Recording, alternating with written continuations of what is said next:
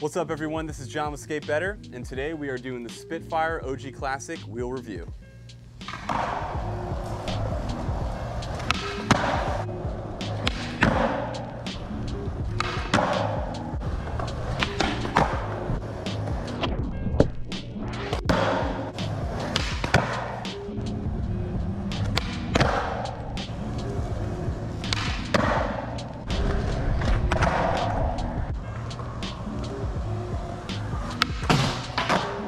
Finally going to review this wheel today. I'm very excited. I've been skating it for quite some time and it definitely had solid pros, solid cons. I want to mention that this wheel I think is based on sort of an OG shape that Spitfire used to have back in the day. I'm talking like 90s, maybe early 2000s. Someone can correct me. But it's essentially like a wider tablet sort of shape. And what was interesting, and we'll get into, is it actually has, I think, the widest riding surface of any wheel that Spitfire makes. So I really wanted to try that. I was curious. I got the 99 Duro and a 52 millimeter. Just to be correct, that's what this wheel is right here, and we're gonna get into it.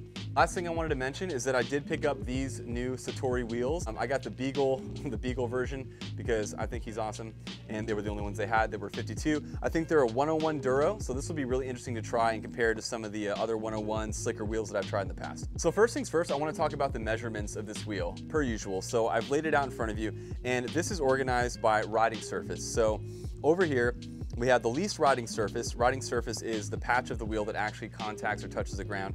This is the bones that I was skating before, the STF formula.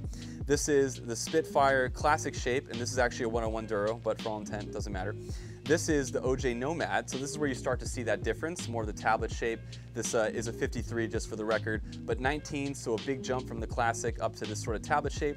And then pretty similar, we have the regular cone-ical from Spitfire as well, with 19.5, so just a little bit more than this. We have the cone-ical full, which is one of their most popular wheels, at 21, and then a little bit more than that, we have the OG Classic coming in at 21.7. Let's get a little top view of the wheels so you can kind of see, and I'll do my best to kind of put them next to each other. You can kind of get an idea of the riding surface of each wheel and sort of like what they're gonna look like.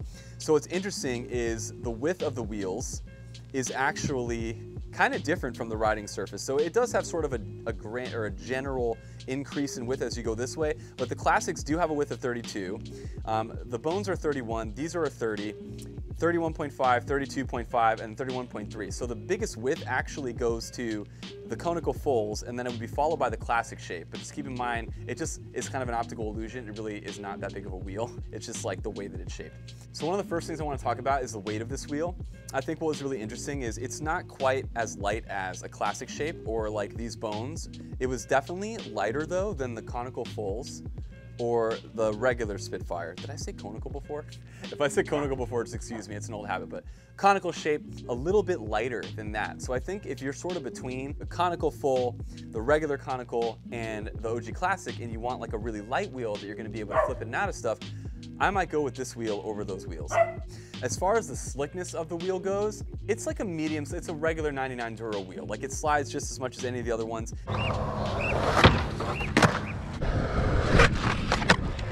It definitely was a little bit tougher to slide than like a classic shape, but not by that much. For what it's worth, it has like regular slide for 99 Duros. Of course, it's not gonna slide quite as much as like a 101 or a 103, whatever these were either. So just keep that in mind. So for the stability of this wheel, it was one of the most stable wheels that I've ever skated. How do I define stability? Stability to me is when I get on the board and I'm riding and I'm sort of like leaning back and forth, what is the sort of squirreliness of the wheel? In other words, like how sharply or squiggly does it turn versus like how smooth or maybe stable it feels or turns. This wheel was one of the most stable wheels, and I really think that the riding surface being 31.3, I'm sorry, the riding surface being 21.7, having like the largest patch here that actually hits the ground, definitely made a difference there. It also allowed the wheel to be a little bit faster than some of these other shapes, like a classic sort of shaped wheel. And it also did go over crusty surfaces really, really well. So not quite as well as the Nomads. This was still the #1 wheel. Like if you live in a crappy place or a lot of crust or a lot of cracks, this is the wheel I would still go for. I'd say it was on par with the cone-ical fulls as far as like going over rough terrains. Like they're about equal. And the lock-in factor was really solid as well.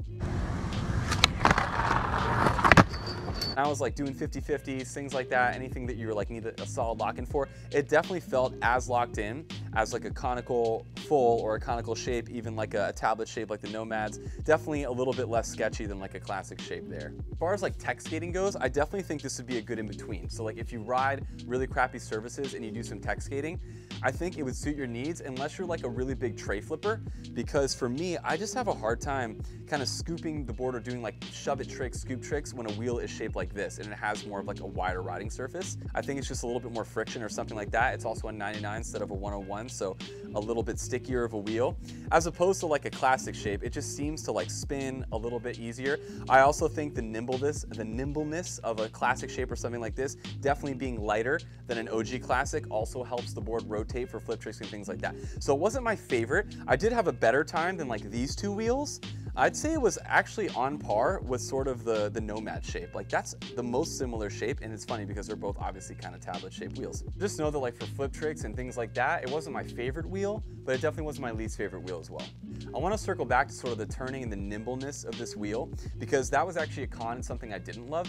I think after riding sort of these in-between shapes and really like going back to a classic, I like being able to sort of adjust the board a little bit more and have a little bit more, I don't want to call it squirreliness, but yeah, like nimbleness, a little bit more like control over my board before when I'm going into a trick or things like that. I did feel like it was really stable, so for like locking into grinds or setting up for tricks like that, it was good. But then for setting up for like flip tricks or other kind of stuff like that, I just didn't have the same amount of control because it felt like it was so locked into the ground, like it was so glued in. So just know that like it is gonna feel sticky, it is gonna stick to the ground, much like a conical shape will do, but it was a little bit lighter than those shapes as well at the same time. So kind of like a plus benefit, like I said. So overall, after skating all these wheels, I kind of wanted to give a brief summation of like what I would use them all for at this point in time. And I think that might be the most productive thing that I do over this entire video, besides than just showing you the numbers here. So if I wanted a really, really light wheel that I could slide forever in, and that's all I was doing, tech tricks, I would do this wheel. If I wasn't doing a lot of street skating and it was a lot of parks, I would just do this wheel because it is really light and really slick. If I wanted something that I could just do a lot of flip tricks in on any surface for the rest of my life, and I was a tech skater and I wasn't too concerned about sliding, but I wanted to have a little bit more control, I would go with this wheel, the Classic. Still one of my favorite shapes. This might be like my second favorite, tied with first, of like all around favorite wheel I've ever skated. If I lived in somewhere crappy that had a lot of crust and a lot of dirt, you already know, we're going with the Nomads. It's a great wheel, also one of the lightest wheels, fantastic. I don't know what they make their urethane out of, but it's just really solid. And then as far as like going back to that one other wheel for the rest of my life that I would skate, it would probably be the regular conical shape. And the reason is it's a fairly light wheel. It's definitely relatively easy to scoop trick and flip trick. It locks in well, and just overall you can still go over dirt and crust and you do get a good amount of speed.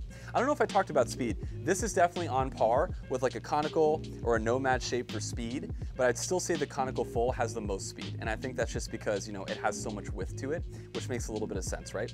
So overall favorite wheels would be the Classic and then the conical shape. And then it would be a tie between the conical full and the OG Classic. I think the OG Classic being a little bit lighter to me would give it an advantage. Like I could get a little bit more tech with it as well because it was a little bit of a slimmer wheel. So I would give the advantage to that, but this is still a great wheel as well. I would love to know y'all's thoughts. What's your favorite wheel you've skated? What do you enjoy about wheels? What do you not like about wheels? If there's anything that you wanted to know that I didn't answer in this review, please let me know and I'll definitely let you know. But I think I'm gonna call it a wrap because it's just a wheel and there's not too much else to say. So thank you all so much for sticking with the channel. I am gonna do my best to continue getting reviews out here. I appreciate y'all. I'll see you next time. Take care.